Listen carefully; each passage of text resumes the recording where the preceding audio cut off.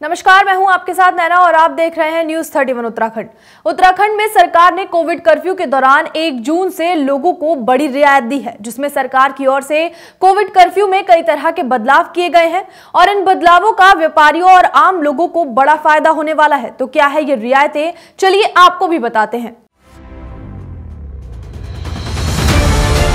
राज्य में कोविड के मामले घटने के साथ ही अब सरकार धीरे धीरे लोगों को रियायत देने के मूड में नजर आ रही है। वहीं लगातार कोविड कर्फ्यू मिलने वाली ढील को लेकर चल रहे कयासों पर भी सरकार ने नए नियम जारी करके विराम लगा दिया है। दरअसल उत्तराखंड में सरकार की ओर से कोविड कर्फ्यू को 1 हफ्ता और बढ़ाने का फैसला लिया गया है, लेकिन इस बार फर्क ये है कि सप्ताह में 2 दिन दुकानें खुलेंगी, जिसमें 1 जून और 5 जून को परचून की दुकानें खोली जाएंगी, जबकि सरकार की ओर से दुकानों को खोलने का समय भी बढ़ाया गया है।